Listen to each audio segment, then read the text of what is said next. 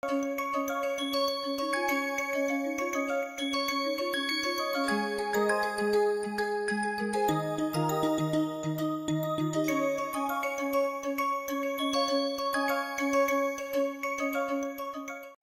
we will start on perturbation theory. Those who have already done 4 to 5 must have gone through a detailed perturbation. We will have a short review of the perturbation theory. Okay, but let me first tell that this perturbation theory can be used in quantum mechanics, in physics, even mechanics, engineering problems. It's a very general mathematical theory. It can be used in various fields. In quantum chemistry also we can use it even to solve one particular problem.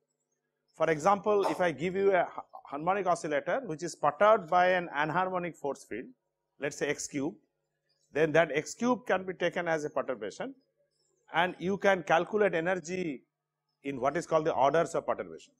So, it is not that perturbation theory is used for the improvement of Hartree-Fock. It can be used in several problems. Right now what we are going to do is to use perturbation theory to improve Hartree-Fock. So, that will be our target. Can you look at perturbation theory as an improvement to Hartree-Fock? Okay. And of course, when we say Hartree-Fock, we have, incidentally, you wanted to give the paper, no? Did you give yesterday? So can you give it to her today? Yeah, with your doubts. Okay, to improve Hartree-Fock for the many electron problem. So I just want to revise the perturbation theory very quickly. I will not go through the order analysis right now, but let me tell you how the perturbation theory starts. It starts with a separation of the Hamiltonian into what is called a 0th order Hamiltonian and the rest. Now, the idea of a 0th order Hamiltonian comes from the following, that it says that the 0th order Hamiltonian must be such whose entire solutions, so let us say I am calling it psi I 0, must be known, entire eigenvalue spectrum must be known. Of course, the underlying approximation assumes that I do not know the eigenfunction of the Hamiltonian. That is very clear, because otherwise I will not do anything. So, I do not know the exact eigenfunction of the Hamiltonian, but I want to split the Hamiltonian into two parts. One part is a significant part, H naught, whose entire spectrum must be known. That is one of the preconditions of using perturbation theory. Okay? So, if you remember, and then the rest is perturbation. So, V is perturbation and H naught is the dominant part of H. So, H naught, I will loosely word it right now, is the dominant part of the H, which means these solutions of H naught, at least for the ground state, is a dominant contribution to the ground state solution of H. Okay? So, let us assume that H has the solution which is psi I, Ei, psi I, and I order them as I equal to 0, 1, 2, etc., such that E0 is less than equal to E1, etc. Similar ordering I can do here, saying that E0, 0 is less than E1, 0, less than E2, 0, and so on. Okay? Then what we are saying that since H naught is the dominant part of the Hamiltonian, E0, 0 is a good approximation to E0, psi 0, 0 is a good approximation to psi 0, and we are only talking of ground state perturbation theory. So, we will not bother about the other approximations. Okay, so that is the meaning of the dominant part of the Hamiltonian, that the solutions of H naught are pretty good as far as the ground state is concerned, at least for the ground state is concerned. So, E0, 0 and psi 0, 0 are good approximations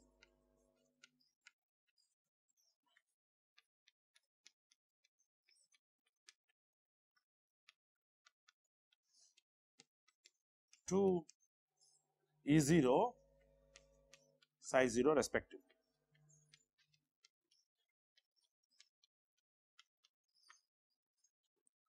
since we are only talking of ground state perturbation theory, we are not bothered whether correspondingly E10 is a good approximation to E1 or not. I mean, you may also argue, is E10 a good approximation to E1 and so on, but at this point we are not bothered because we are looking at only ground state perturbation theory. I can only comment at this stage that the E10 is an approximation to E1, but it will not be as good an approximation to E1 as E00 is to E0. So that is the only comment I will make. Beside that, I will not worry about it. So we must be able to write the Hamiltonian in this form. That is our first job, and then we will see the energy corrections and all that. I will actually, since some people have not done perturbation theory, I will revise it again very quickly, but that is when it when we require to do it. So right now my first task is to have a Hamiltonian split into H naught plus V. Now when you do that, we notice that we have a wave function which is a pretty good approximation to the exact wave function. We already have a wave function. What is that? That is a Hartree-Fock wave function. We have already done Hartree-Fock. So can I make Hartree-Fock as a ground state wave function of some Hamiltonian, right? So can Hartree-Fock that we have done determinant be a psi 0, 0? So I am now asking the reverse question. Instead of first finding H naught, I already know that there is a good approximation to psi 0 which exists. Okay? So I already know that the psi Hartree-Fock can become my psi 0, 0 because it's a good approximation to the wave function. Although single determinant is not exact, etc., etc., it's a good approximation, and from our experience we know that the E00 is 95 to 97% of the total E naught. So they are pretty good. They are higher than E naught, but they are almost good.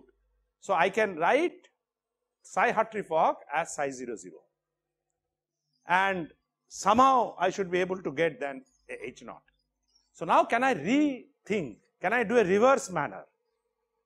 That psi 0, 0, which is psi Hartree-Fock, is not an eigenfunction of H. I think all of you agree. Otherwise, we will not be here to discuss anymore. The quantum chemistry will be over. So it is not an eigenfunction of H, but then we have to find out whose eigenfunction it is, because that will be my H naught. Is it clear? If I can identify a Hamiltonian whose eigenfunction is psi Hartree-Fock, then I can think of that as a H naught, and then I will see whether the entire solutions of that H naught is available or not, because that is another condition.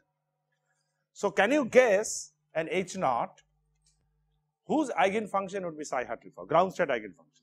Let's see. Who can guess?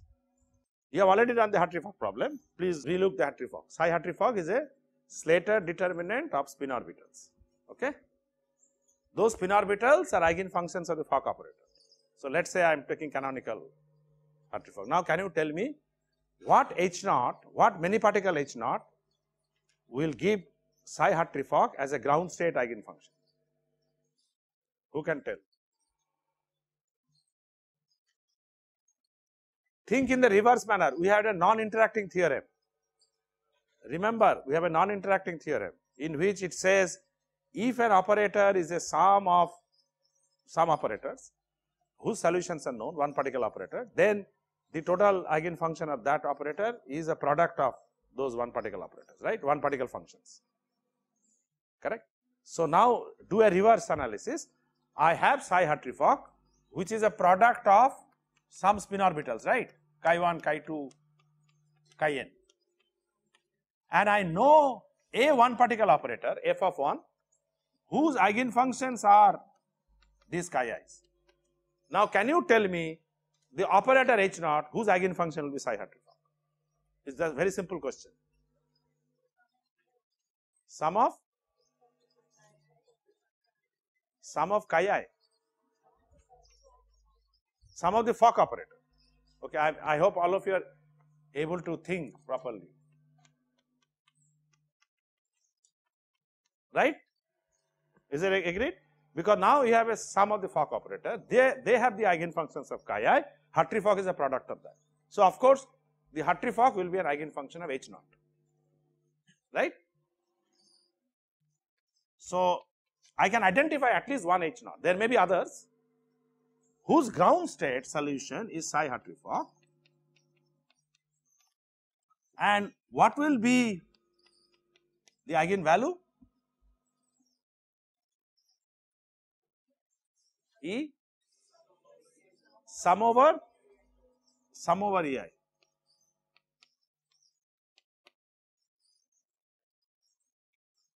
Is it clear to everybody?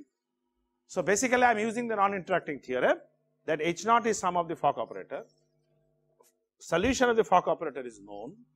So, the eigenfunction of this operator would be a product of this spin orbital. Of course, instead of product I am taking antisymmetric product, does not matter, and the eigenvalue will be sum of the orbital energies, okay, sum of the energies. Is it clear to everybody? So now what I am suggesting is that we have got a psi Hartree-Fock which is not an eigenfunction of the actual Hamiltonian, okay, but it is an eigenfunction of some other Hamiltonian, H naught. So, it is interesting that I have got a model Hamiltonian, H naught, whose eigenfunction is psi Hartree-Fock with the eigenvalue sum of epsilon I. Of course, this is a problem that we are not interested, but we have found a H naught to which psi Hartree-Fock would be an eigenfunction. And we feel that since psi Hartree-Fock is a good approximation to psi 0, exact psi 0, the H naught is a good starting point for perturbation theory. This H naught is a good starting point to do perturbation theory. Is it clear, the argument? So, why am I choosing this H naught? Because this H naught has an eigenfunction, ground state eigenfunction, which is psi Hartree-Fock, which is a good approximation to exact psi naught. Hence, we believe that this H naught can be a starting point to do a perturbation theory, okay. However, note one very important point here, that the eigenvalue of this problem is, however, not the Hartree-Fock energy, and I want to repeat that, because Hartree-Fock energy, and I have said this many times, the Hartree-Fock energy has been defined as psi Hartree-Fock, H psi Hartree-Fock, and which I have said many times, not the sum of the orbital energy. In fact, it is sum of the orbital energy minus that over counted terms, right, half of whatever, okay, Ij antisymmetrize. So, this is something that you must note, but I have no choice. You may wonder, can I get a H naught, and I will come to this point, whose eigenfunction is psi Hartree-Fock and whose eigenvalue is E Hartree-Fock. That would be even better, right. So, I will come to that point if it is possible or not, because that would be even nicer. At this point, I have something which is not the Hartree-Fock energy, but let me start living with it first, okay. So, what will I call this quantity? Sum of the epsilon I equal to 1 to n is, by my definition here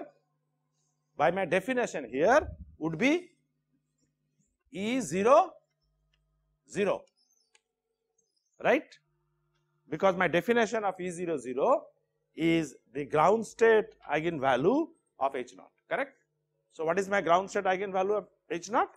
This is sum of the epsilon I, which is actually E0, 0. So, E0, 0 is actually not the Hartree-Fock energy, unfortunately. So, that would have been a very nice idea that psi 0, 0 is Hartree-Fock, E0, 0 is Hartree-Fock energy, that would have been nice, but as I see so far it is not the case. E0, 0 is actually just the sum of the orbital energy, which is somewhat different from the Hartree-Fock energy, but let us start living with this and see where we get, okay. So, this H naught becomes a very nice starting point to do a perturbation theory.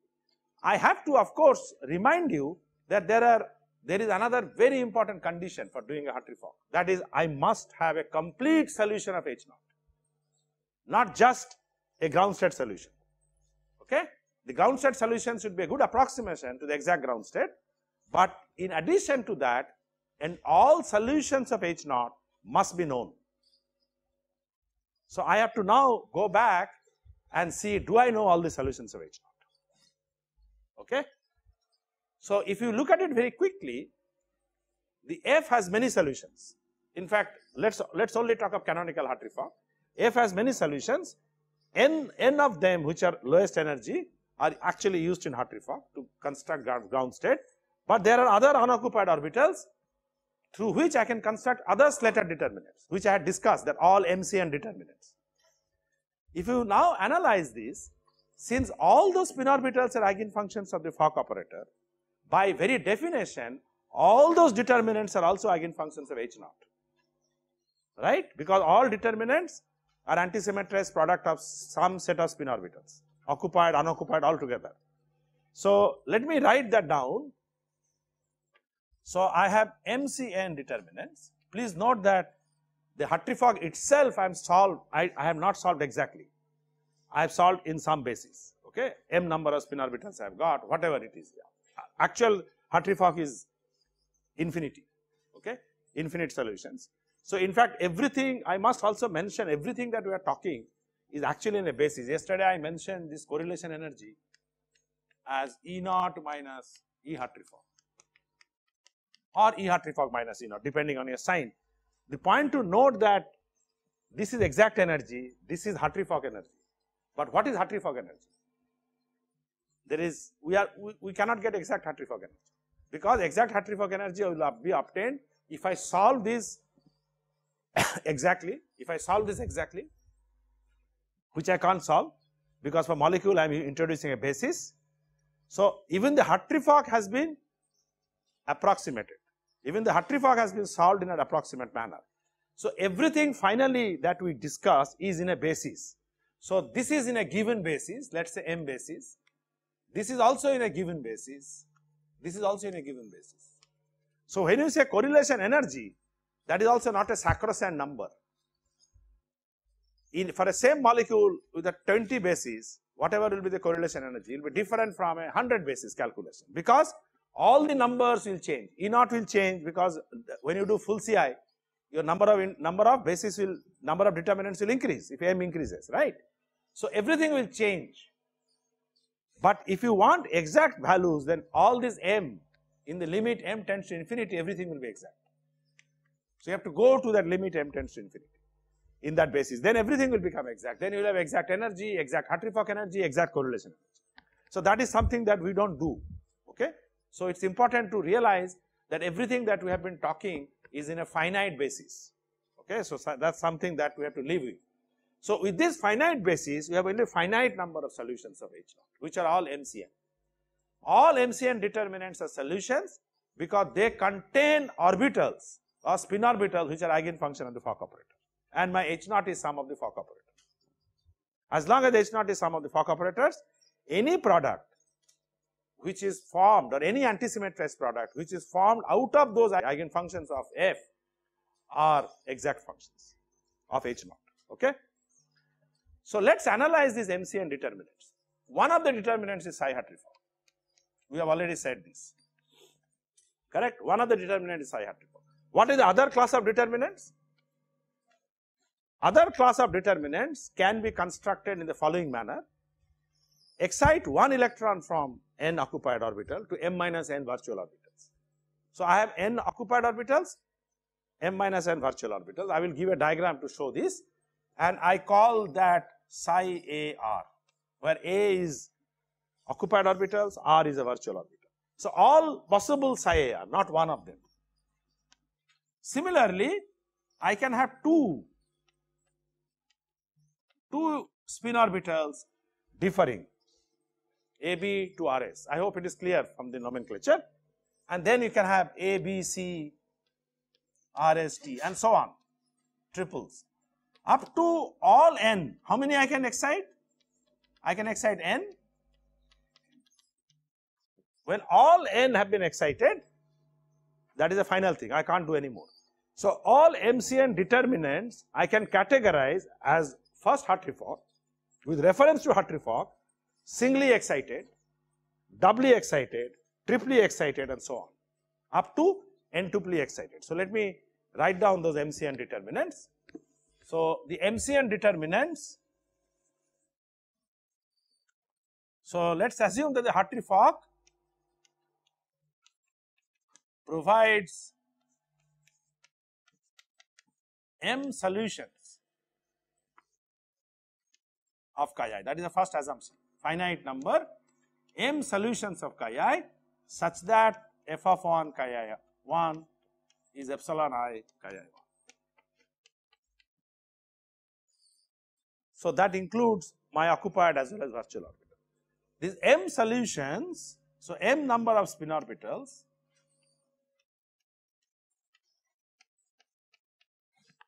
are now grouped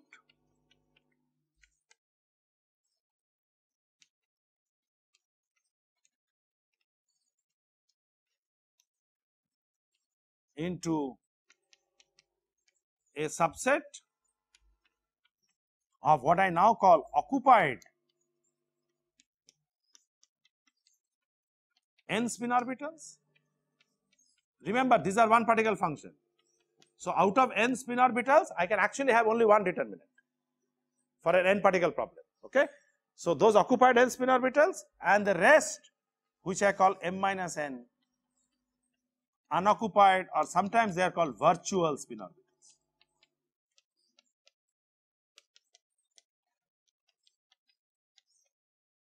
Okay. So I have grouped them into two subsets.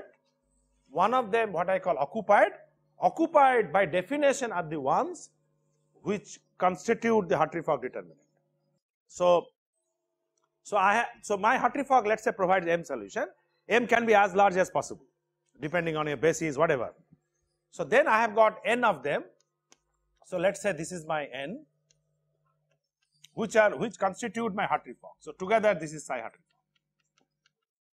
Note that psi Hartree-Fock is not a orbital; it's a product of orbitals or spin orbitals. So all together is psi Hartree-Fock. Then I have got m minus n. So rest of them are all virtuals. Okay, so this is a line. It's an imaginary line, with a boundary between occupied and virtual. That's all. This is not an orbital line. So many in solid state, actually this is called the Fermi level. It's called the Fermi level in the solid. This is called there is a gap between valence and conduction band. So this is the Fermi level. So anyway, in the quantum chemistry, we don't call it Fermi level, but this is somewhere in between. Let's see, it doesn't matter. So we are saying that since there are m spin orbital, I can construct MCN determinants. One of them is of course Hartree-Fock, and the rest can be generated by singly excited, doubly excited, etc. So lifting one electron from here, anywhere, two electrons from anywhere here, and so on. Okay. So that is one way to look at it, and maximum you will have all n lifted here. So let's calculate the number. That if you look at all MCN determinant, they must be categorized only into these parts. See, with reference to Hartree-Fock, all occupied, one of them missing, going to up, two of them going up, three of them going up, four of them going up, and so on, because there is nothing else left. So if you calculate, this number is of course 1. How many psi AR is there? How many psi AR is there? N into m minus n, right? Then I have psi ABRS.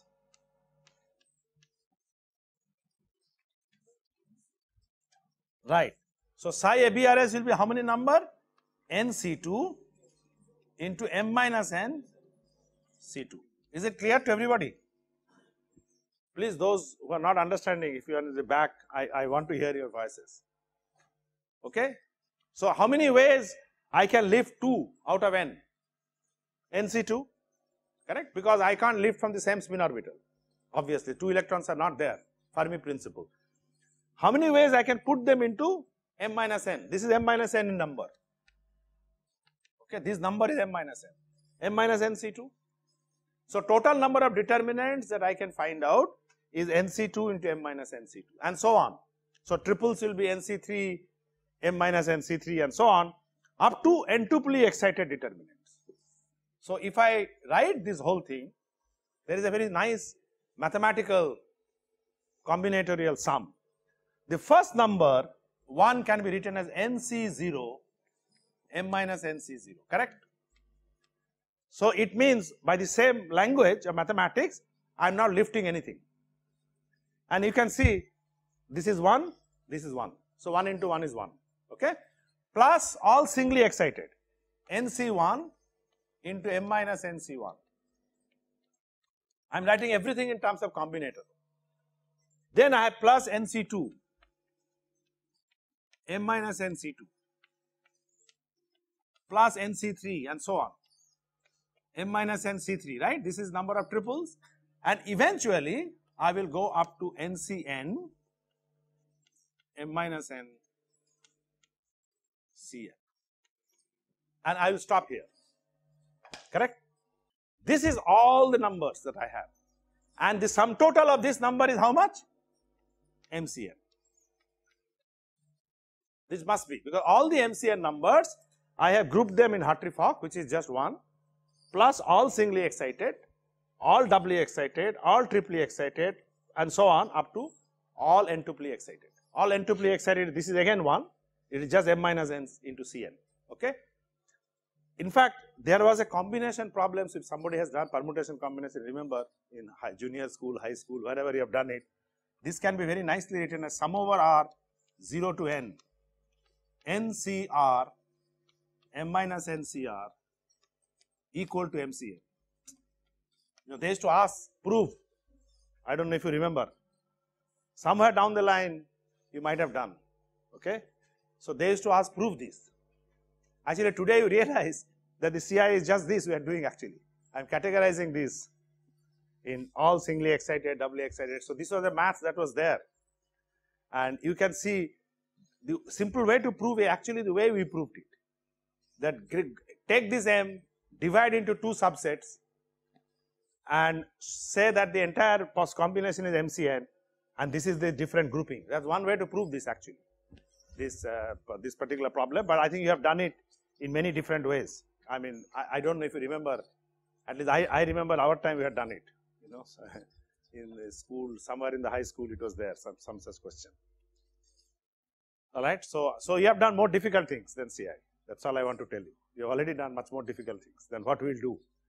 So what we are now trying to say that CI is nothing but taking a linear combination of all such determinants, that is your full CI. And you get what is called exact function, exact energy in this M basis. Of course, we are never getting anything exact, remember. So whenever I am calling exact, it is in a basis, finite basis, limit goes to M tends to infinity, and that will go towards exact. Only in that limit, otherwise nothing is exact, okay. So this number of determinants can be categorized in this manner. Now our task is to come back to that problem, do I know all solutions of H naught? So I come back to the problem, which means each of the determinants that I have written here must be an eigenfunction of that H naught, that same H naught. And quite clearly the answer is yes, because they are constructed out of the same set of spin orbitals which are linear combination of the Fock operator. So obviously they will all be eigenfunction of the this thing. So let me now write down what is the value. So let us say take one function H naught psi AR. This is an eigenfunction of H naught, okay, psi AR. Now can you tell me what is the eigenvalue?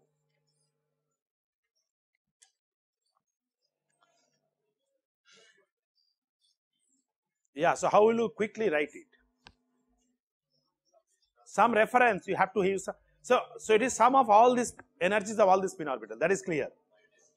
Yeah, in the Hartree-Fock, I had n of them. One of them is missing, A is missing, R is added. So the best way to write is the E00, which is sum of the orbital energy, minus epsilon A plus epsilon R. Correct? This is nothing but sum of the orbital energies. Please remember, this is nothing but sum of the orbital energies between I equal to 1 to n, which are occupied in this occupied set. Okay, and then from there one of the A is always occupied. So again I remind you our notation at this stage. I am going to use A, B, C, etc. as occupied, and then maybe P, Q, R, S, T, etc.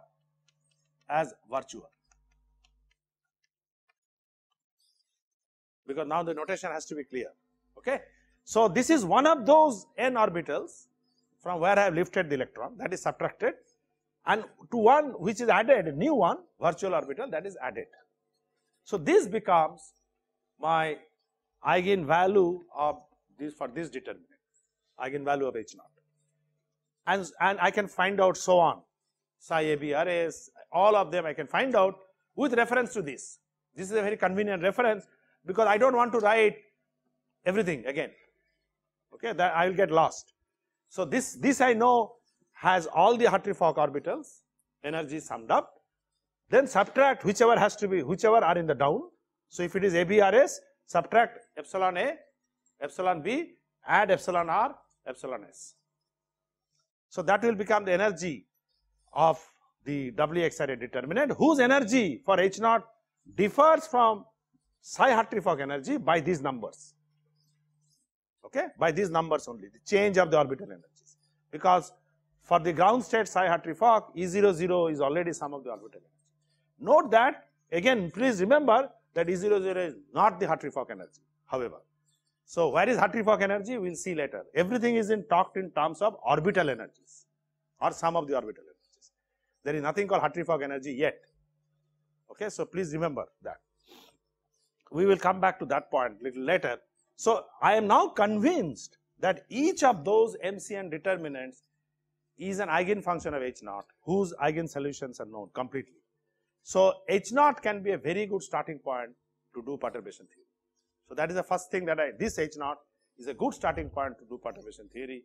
That's something that I want to first convince you.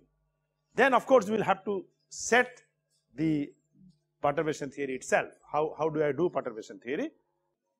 So first I will make a quick overview how the perturbation theory starts. So the perturbation theory starts with the following imaginary Hamiltonian H of lambda as H naught plus lambda v. It's always good for those who have done it anyway, remember, good to have a small revision. Yes, in that M basis, of course. M basis, you have only MCN number of determinants.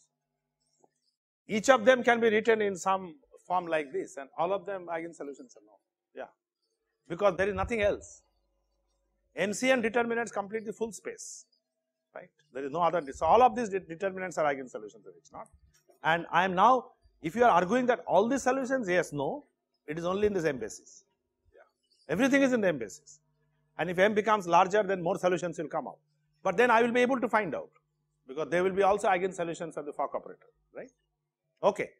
So the perturbation theory starts with an imaginary Hamiltonian of this kind. When I have been able to separate a dominant part of H naught, then you can very easily see that if lambda is 0, this particular revision I am doing a little bit quickly because many of you have already done it.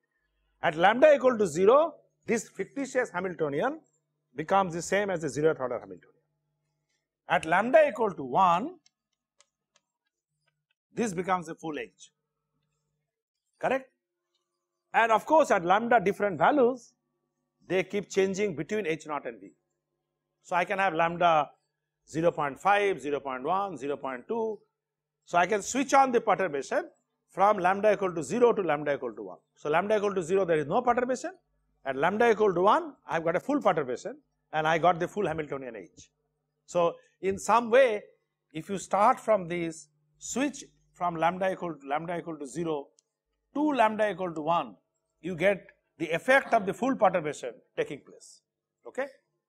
Then what we do is to analyze the solutions of this H lambda.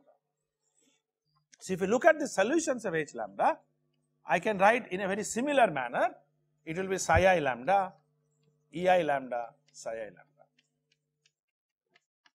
And I am particularly interested only in ground state. Again, everything is ordered from I equal to 0, 1, 2, 3, etc. So I am particularly interested in H of lambda, psi 0 lambda, E0 lambda, psi 0 lambda. And note, when lambda equal to 0, the H of lambda becomes H naught and the entire solutions are known. Ground state as well as other solutions are known for lambda equal to 0 only, okay, but not for other values of lambda. So we will exploit these to find out what we can do. For the first order energy, and that is what I will right now do, it's quite easy to analyze this. So let me do the following. Write psi 0 lambda in general as a power series in terms of lambda. So at lambda equal to 0, its eigensolution is psi 0 0 because the operator becomes H naught. Its eigenfunction is psi 0 0. For all those, I am actually addressing to them, but for all those if you have doubt, please raise hands. You have done it already. Then I do a power series expansion. So lambda times some function which I call it psi 0 1. So this is basically a first order correction to this wave function, and then I have lambda square psi 0 2. There are many ways of writing this. You can write a Taylor series expansion, so where you put 1 by 2 factorial and so on, right? There is a mathematical series expansion. Each of these are called order corrections. So it is a first order correction, first order with respect to lambda, this is second order with respect to lambda and so on. Of course, eventually my final solution is lambda equal to 1. So all these corrections once known, the lambda does not appear, only the coefficients will appear, you know, half, 1/3, 1/3, 3 factorial and so on. Even you need not write this, you can absorb this in terms of psi naught 2 if you write only power series lambda square psi 0 2. This is a Taylor series expansion, but does not matter. I mean, that is sometimes even easier to understand. In the same way, I can write E naught lambda as a power or Taylor series. So I can write E 0 0, which is the 0th order for H naught, lambda E 0 1 plus half lambda square E 0 2 and so on.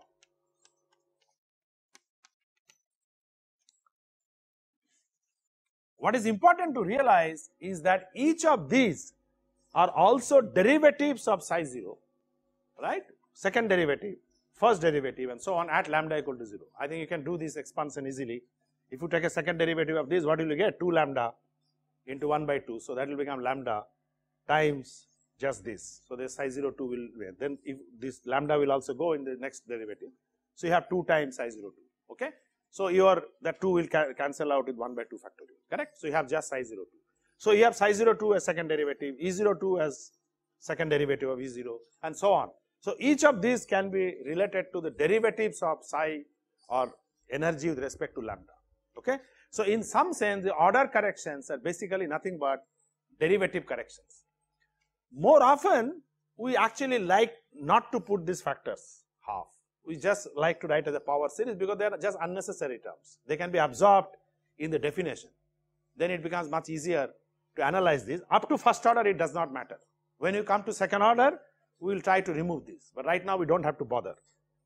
We put this into this Schrodinger equation, the main Schrodinger equation for lambda, and expand for the ground state. So what will you get? You will have this as H naught plus lambda V. Then psi 0 lambda will become psi 0 0 plus lambda psi 0 1 plus the rest. Rest I don't require right now. I will just write the rest, and while writing the rest, I will have to take care. If I am doing Taylor series or power series, I have to be consistent. Then the right hand side similarly E 0 0 plus lambda E 0 1, etc. Again you write psi 0 0 plus lambda psi 0 1, etc. Okay. So I write this equation. Then what I do is to equate terms on the left and the right hand side, and I will get equation in orders of lambda. So the first equation that I get is H naught psi 0 0. Remember, I am now first getting an equation for lambda to the power 0. So I am extracting on the left and the right hand side terms which are independent of lambda. So I have only one term, H naught psi 0 0. The rest have them all lambda, and the right hand side also I have got one term which is E 0 0 psi 0 0. Right? This is no surprise because this is exactly the eigenvalue equation of H naught. So it's a big deal. I have not got anything actually.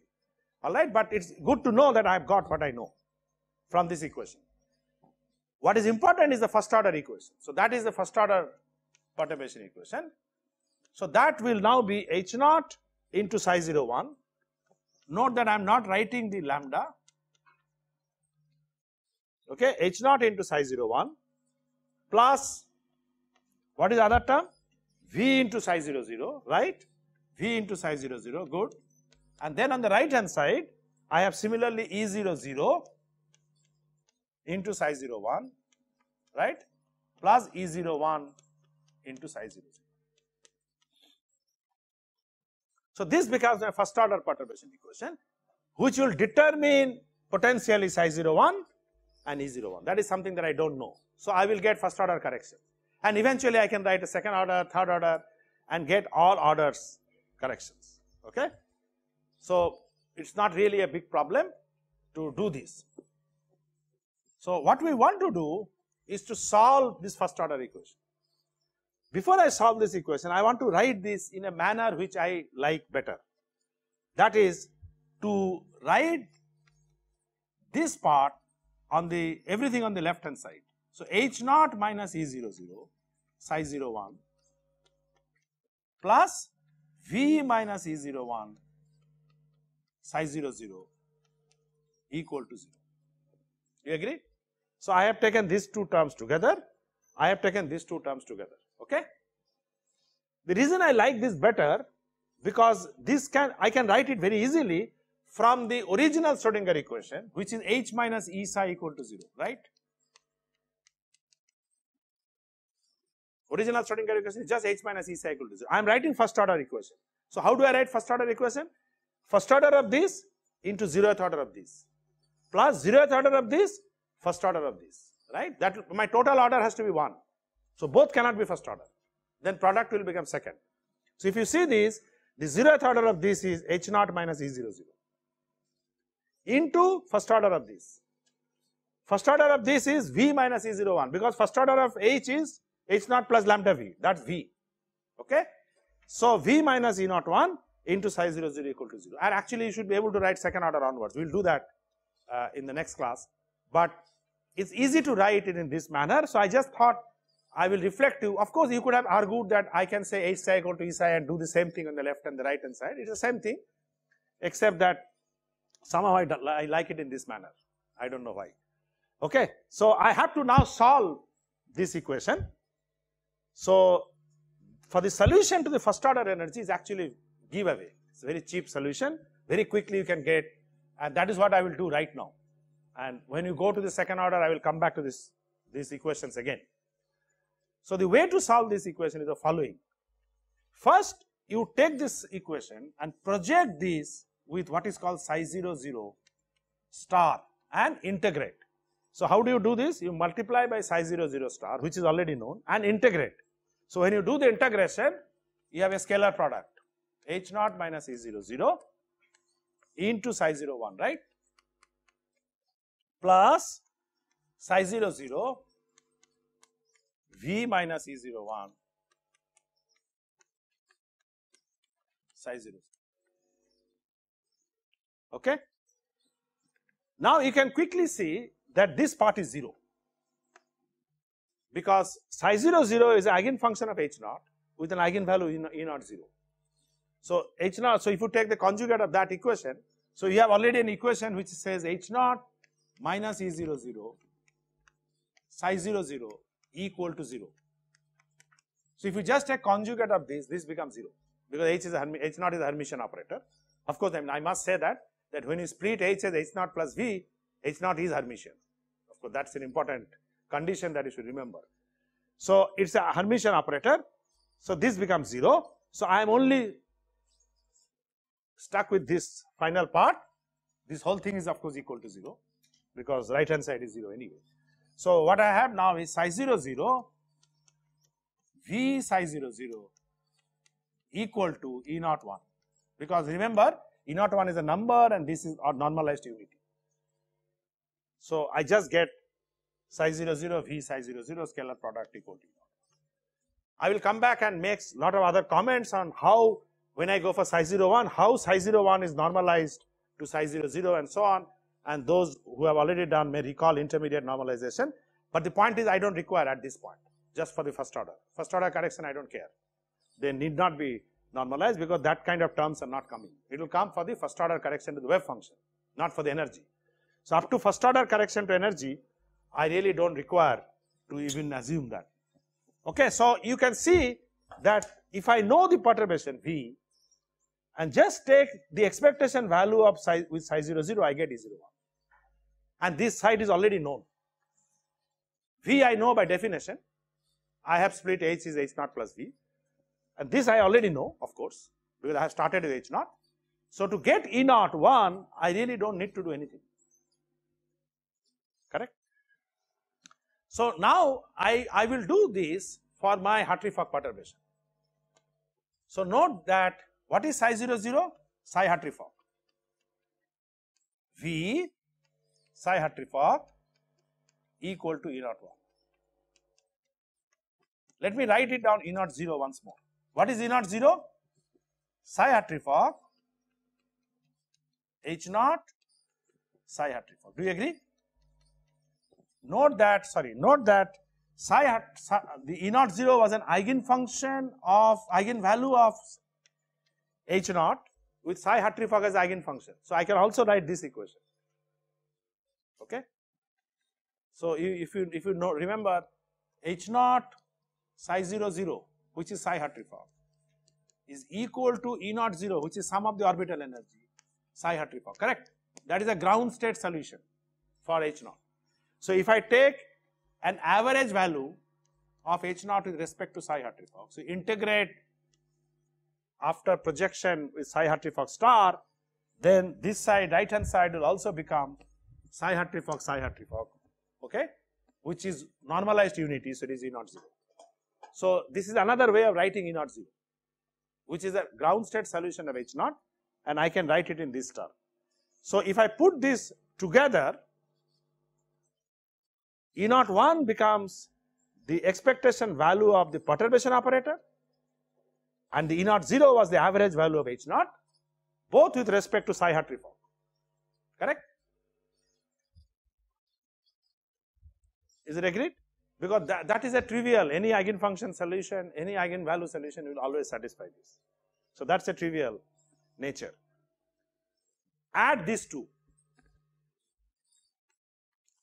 If I add these two, what will you get? You will have the operator added, right? Everything else is same. So you have psi Hartree-Fock H naught plus V, which is H, psi Hartree-Fock. What is that? Psi Hartree-Fock star H psi Hartree-Fock integration. What is that?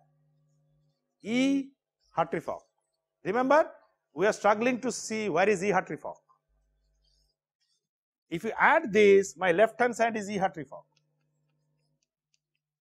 and that is nothing but E00 plus E01.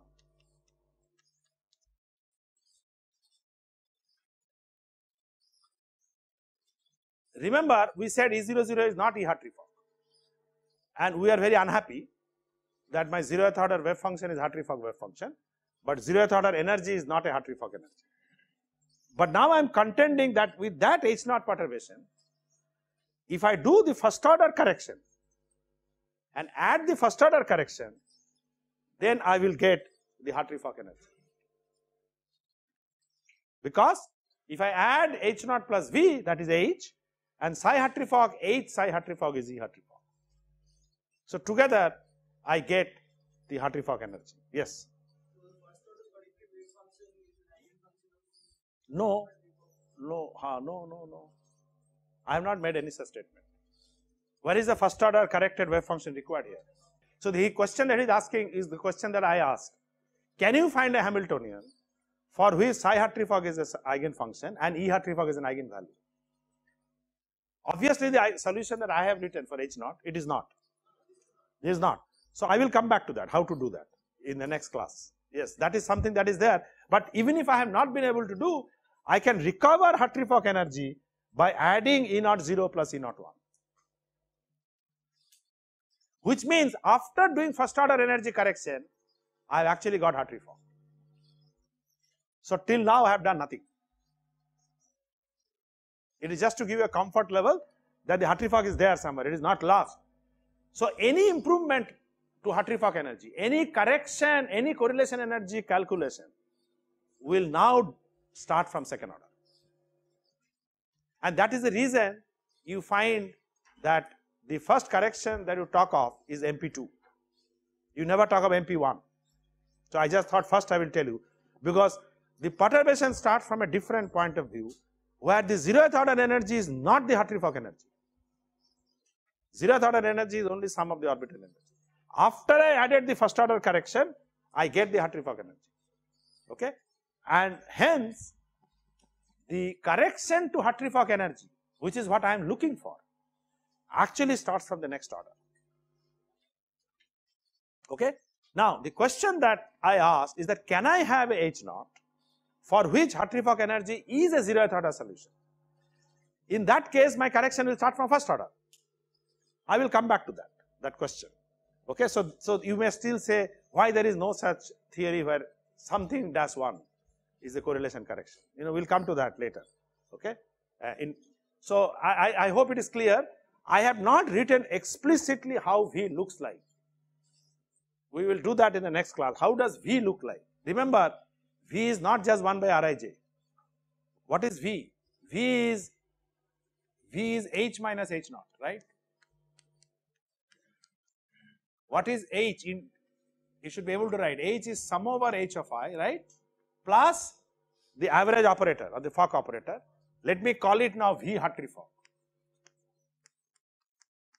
right? So this becomes my H naught. Sorry, I should have written it later. Yeah. So sum over H of I. First I am writing H plus 1 by Rij. Correct? That is my H. Minus H naught, which is sum over H of I, minus sum over Hartree-Fock potential. I call it Hartree-Fock potential, and this Hartree-Fock energy, Hartree-Fock operator will include the Coulomb and the exchange operator. So integral phi chi j star 2 1 by R1 to 1 minus P1 2. All that is chi j 2 d tau 2. That is all stuck here in the Hartree-Fock potential. So if you see, this part will get cancelled, but your V is actually not 1 by Rij, sum of 1 by Rij. V is sum of 1 by Rij minus this Hartree-Fock potential, and that is understandable because you have already added to your original sum of the 1 electron term, this Hartree-Fock term in the H naught. So when I do V, your 1 by Rij must be reduced by the same term. Okay, otherwise you will be over counting that Hartree-Fock potential. So I will write down formally what is V, and then we will try to analyze what is E01. Because although I know that together it is E Hartree-Fock, I must say what is the difference of these two. And of course, the difference of these two you must now know already, because you know that E00 is sum of the orbital energy. You know the difference from orbital energy to Hartree-Fock, right? That must be E01. But I must get it by the application of the Slater rule also, by allowing that V to act, and so that everything should match. You already know how to get it, right? E Hartree-Fock is E00 minus half of Ij antisymmetrized, right? So you already know how to get it, and we must get the same result by expanding this and adding to E00. We must ensure that you are getting Hartree-Fock energy. To do that, I have to do a detailed analysis of V. So I will start from the V, but at this point I just want to mention that if I do a first order correction to the energy, add that to zeroth order, I actually get Hartree-Fock energy, and hence any correction to Hartree-Fock energy, any correlation energy contribution starts only from second order. This particular separation of Hamiltonian into H naught plus V was actually first done by Euler and Placet. In the next class, I will give the actual reference. For those who are interested, can also read the Euler and Placet's original paper. And there are lots of variations to this. One of the variations is what he discussed. Can I have H naught whose eigenfunction is high Hartree-Fock, whose eigenvalue is E Hartree-Fock? And what happens then for E naught 1? Then I should have a correlation contribution from E naught 1. So why is it not being talked about? I will say that. In fact, it is possible to have such H naught, but we will see what happens to E naught 1 in that case. Okay. So there are lots of variation to Euler Placet, but this is the beginning where H naught is just sum of the Fock operator, V is the rest. So basically V is just the sum of 1 by Rij minus the Hartree-Fock potential. This is what I call Hartree-Fock potential in the Fock operator. Okay. So basically I have written one particle Fock operator as H plus V Hartree-Fock in a very simple manner. Okay. So that V Hartree-Fock has all the terms from other chi's. Okay, so that has to be self-consistently evaluated. But if I write it in this manner, this becomes my capital V, and we will come back to this and evaluate this psi 0 V, psi Hartree-Fock V, psi Hartree-Fock, and see that this actually gives me Hartree-Fock energy by even application of Slater rule. Because I can use Slater rule for this, and you should get the same value that you know you should get, right? So we will come back to this.